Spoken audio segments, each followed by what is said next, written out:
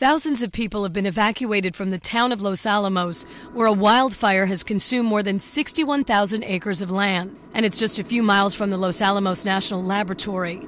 As fire crews battle the flames, there are concerns over the safety of nuclear and hazardous materials stored on that site. If the fire actually reaches the site, temperatures will rise because these sites are above ground. The cans could pop open and liquids and solids could then be wafted into the air containing plutonium dioxide dust, one of the most toxic chemicals known to science. The fire chief assured the public that those barrels are secure.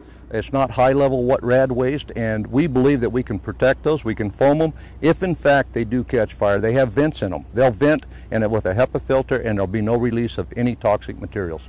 Authorities say they are watching the situation closely, and measures are in place for monitoring air quality. Water tanks on the lab's property have been refilled as firefighting measures continue, and the lab will remain closed through Thursday. Reporting from Washington, I'm Holly Furfer.